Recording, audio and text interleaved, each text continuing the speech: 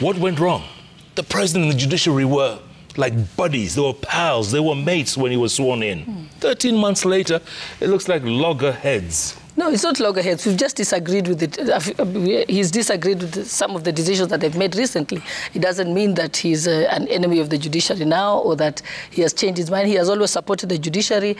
The pledge, even to make sure that they increase the budget of the judiciary, give them the opportunity to hire more judges and so on. So, yes, that even as much as we support the judiciary or he supports the judiciary, he can't criticize them when they don't do right. And I think this was a case where, because the housing project and the universal health care is actually an urgent need of millions of Kenyans. This is something that is so critical to the country that, yes, when the court makes that decision, and the court has made the decision in a vacuum, they should be able to look at world developments. Because even when we say about, like I told you at the beginning, that Kenya signed the UN Convention more than 20 years ago on social and economic rights.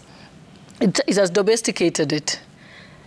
We have looked at what other countries have done, because you should ask yourself, if you look at the Scandinavian countries, the UK, the US, Malaysia, Singapore, they have undertaken the affordable housing projects using the same methodology that we're using. So yes, the question is, are the judges, are they reading world developments and seeing how other countries have done it? What formula then do they want us to use?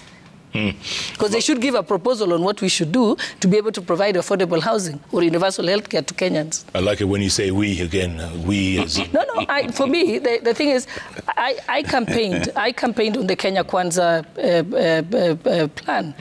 And those are the same things that we told Kenyans. Even when I was elected, I told Kenyans, we're going to push to ensure that you get affordable housing. In Parliament, I was on the front line making sure that that law was in fact passed. Honorable Otiendo Amolo here gave some, initially it was supposed to be a saving plan, which many people did not agree with, and then it was changed into a levy. So yes, all of us, so when I say we, it's myself and all those people who campaigned on that platform and on that promise to Kenyans. So there's nothing wrong. I belong to a political party, and those are the things I promised Kenyans.